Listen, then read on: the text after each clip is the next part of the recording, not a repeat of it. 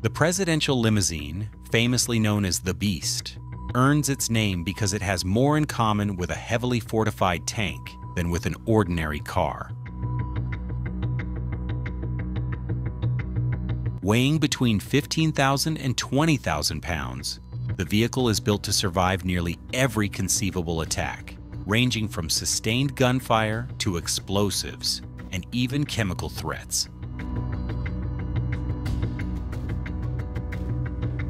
Its frame is protected by 5 to 8 inches of military-grade armor made from steel, aluminum, and ceramic composites, materials designed to absorb and deflect massive force.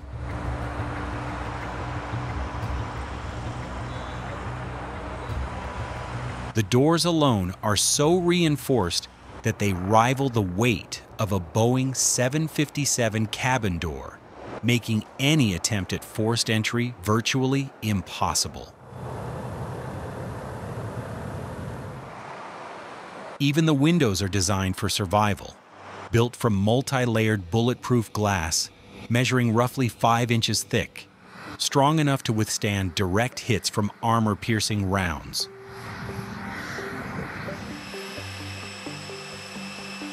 Its Kevlar-reinforced run-flat tires ensure the vehicle can continue moving even if every tire has been shot out or punctured. And if the tires are completely destroyed, the steel-reinforced rims allow the car to keep rolling forward until it reaches safety.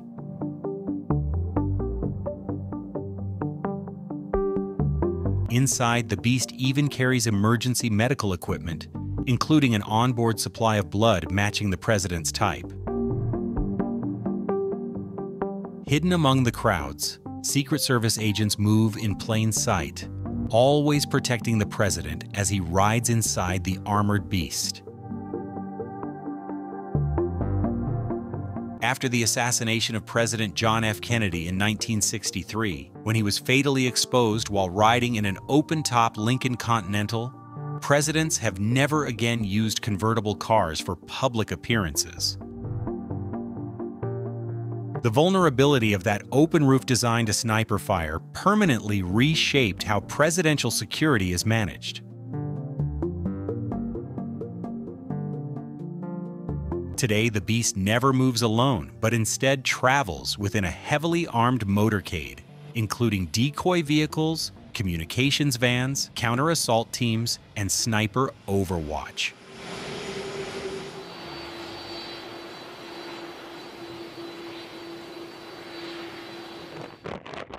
Whenever the president goes abroad, this security operation becomes even more complex, requiring advanced coordination across multiple agencies. Large U.S. military cargo planes are dispatched in advance to deliver armored vehicles and specialized support equipment, ensuring the president's safety at every destination.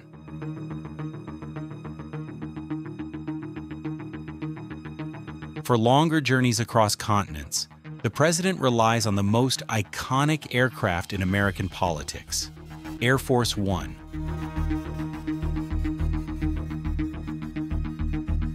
Air Force One is not a specific airplane, but rather a call sign assigned to any Air Force aircraft carrying the commander-in-chief.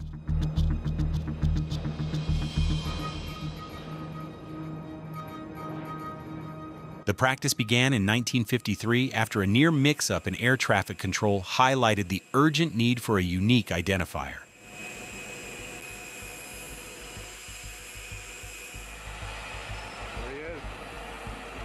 Yet the aircraft that most people associate with Air Force One is far from ordinary, serving as a technological marvel of aviation and command.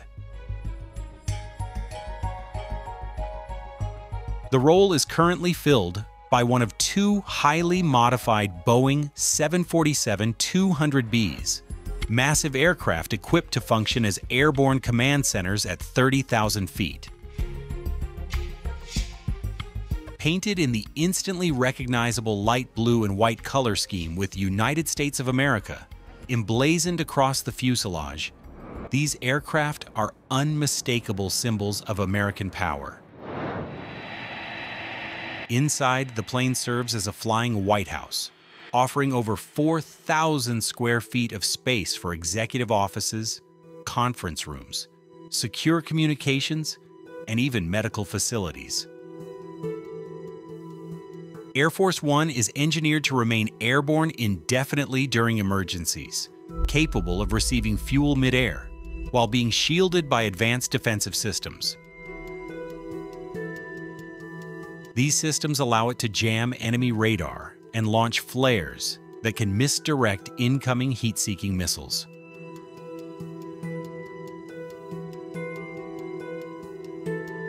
Marine One, on the other hand, refers to any Marine Corps helicopter tasked with transporting the president. The Marine Corps operates dozens of helicopters within its presidential fleet, each instantly recognizable by its olive green body topped with a white roof.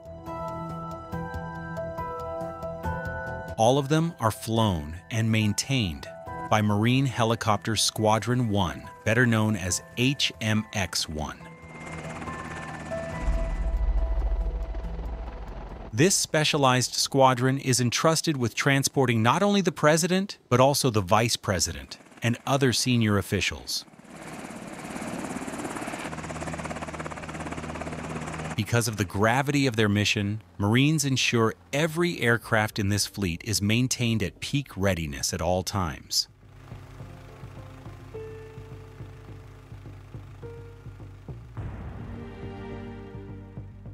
When the president lands on an aircraft carrier, he usually arrives aboard Marine One or a VH-3D Sea King helicopter with the entire deck transformed into a highly secured VIP landing zone.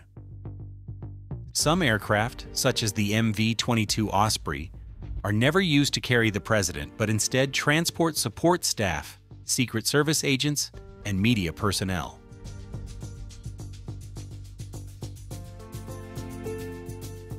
These aircraft are also nicknamed White Tops, owing to the same green and white paint scheme used across the fleet.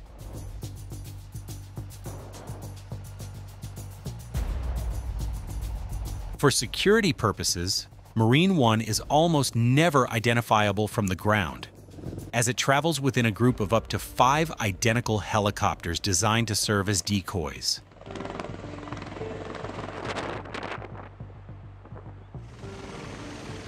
The pilots who fly Marine One are Marine Corps officers selected through a rigorous and highly competitive process at Quantico, Virginia. While the position is prestigious, it carries immense responsibility because failure is never an option when the president is on board. Although Marine One does not operate in combat zones, every mission is treated as a zero-failure assignment. Pilots must constantly evaluate weather conditions, flight paths, air traffic, and landing zones for each flight. These variables can change without warning, especially when adapting to the fluid nature of the president's schedule. A single day of presidential travel can cost over $1 million, covering everything from aircraft fuel and security teams to motorcades and communication support. The presidential motorcade itself is a massive and tightly choreographed spectacle that demonstrates both precision and power.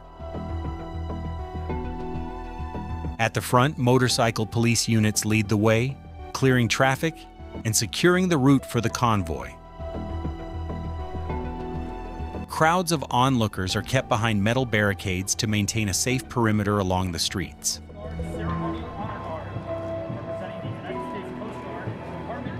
Snipers are deployed on rooftops along the route, scanning the area and remaining ready to respond to threats in an instant.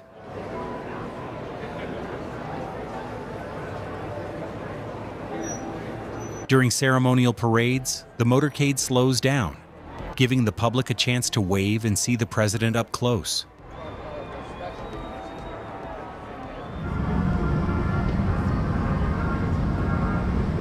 On Inauguration Day, more than 5,000 service members from across the military, including the Reserves and National Guard, help manage the parade.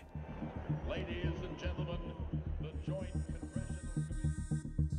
Even though the event itself lasts less than an hour, months of detailed planning and coordination go into ensuring its success.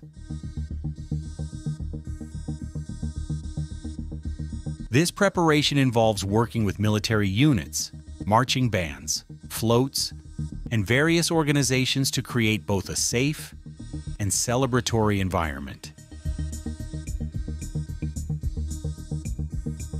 Behind every presidential journey lies a meticulously planned operation, where security, strategy, and precision ensure the commander-in-chief is always protected.